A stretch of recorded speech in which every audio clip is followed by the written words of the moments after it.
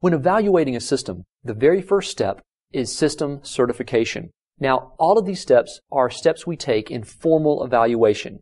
Informal evaluation is not nearly this stringent, but the answers you come up with are not nearly as good either.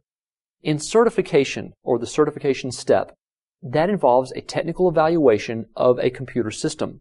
You take each component of the computer system and compare that to published standards. That's the process of certification.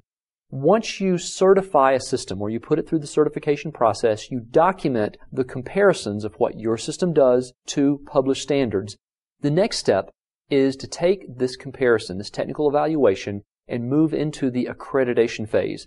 Accreditation phase is really nothing more than taking all the documentation you just prepared and formally having it accepted by the accreditation staff.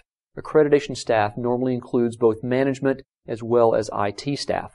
So you certify a system by just technically evaluating it, then you take the results, and that would be submission to the accreditation process.